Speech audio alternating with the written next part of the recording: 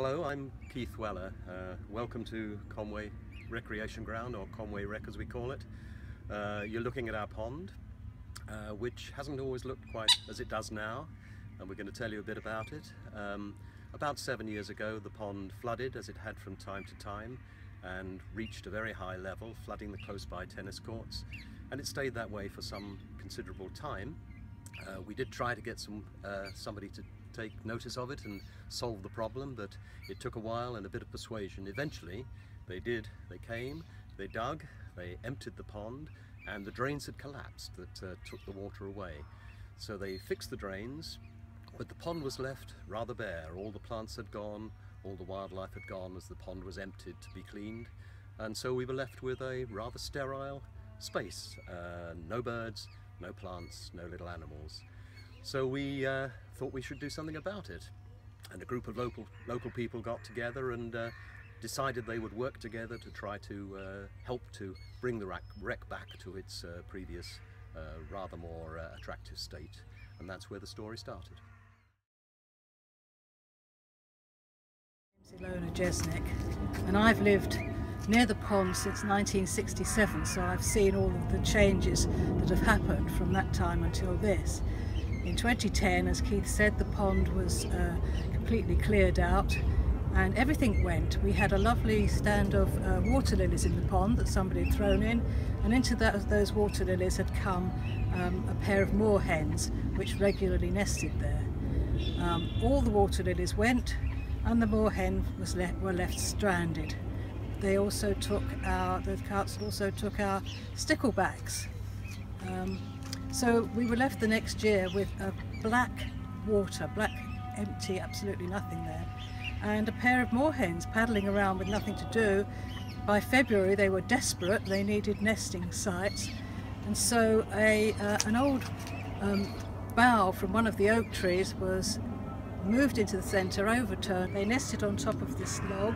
They took everything that they could to nest on it, old bits of paper that people were still throwing things into the pond, old bits of plastic. We threw grass in for them, and they managed to raise one brood that year. From that point on, we all decided that we would have to find housing for the moorhens, and we came together as a group. We got together with the council.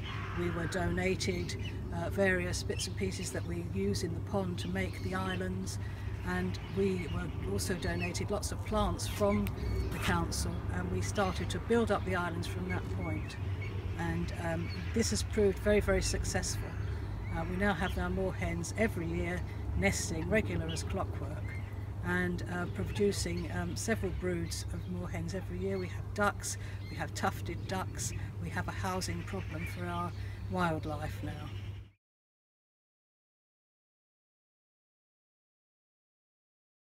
Hi, my name is Mick Carman, and I lived in the area for 25 years, and my main interest in this recreation ground is the wildlife. We have a rather large selection of wildlife in the area. We have bats, we have a large number of birds, but we also have a great group of amphibians. We have the common toad, the common frog, and the smooth newt. The pond, when it was emptied, lost most of these animals. Toads in particular suffered, but we're very pleased to say that over the last few years the toads have increased, and we now have a very, very successful spawning group. Newts are very, very common, and we also have a large number of frogs. This year there were probably 50 plus, and they spawned with an amazing amount. The amazing amount of spawn was produced. We have fish in the pond, we have herons, and one of the things we had to do when the pond was emptied, we had to create some more wildlife areas. So one of the things we did is we built these islands, and what we used was old water tanks from lofts. We would scour old skips and find water tanks, take them out into the centre of the pond, drill holes in the bottom, sink them, fill them with earth, and then plant them up, and this has become a wonderful, wonderful area for the birds to nest. The moorhens hatch and rear their babies on the wreck each year, but also every year we have a female mallard who hatches a brood, and after a few days walks them down the road to Broomfield Park. If anyone sees them, they escort them across the road so they make it safely. This is why you never see baby ducks on the wreck. My name is Fran Carmen. I've lived here for 25 years. A few years after we had started repopulating the pond, we found that there was a great problem with matweed. Two of our members, Sue and Dave Davis, had heard of barley booms, so we started forming these. We create them with polystyrene floats, wrapping barley around them and then netting them so that they stay together in one piece. We anchor them in the pond and we found this amazingly successful. It seems to have cleared the matweed very well indeed, but we do keep an eye on it and we have to replace them 2 or 3 times a year.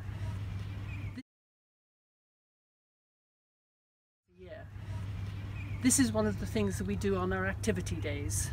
We hold these regularly in the rec. We ask the members to come along and help. They dig, they weed, they plant, and they clear the pond, and indeed we make the barley booms. This means that the whole area is involved. We always have a good turnout on our activity days and people enjoy it, and coincidentally we always have very good weather, so it's always worth people coming along to enjoy the sunshine if nothing else.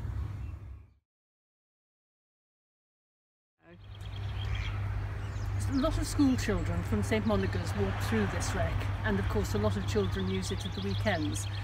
So we decided that we would try and make it a little more educational and fun for them. We created a series of 4 lecterns, each with a different subject, and we placed them around the rec.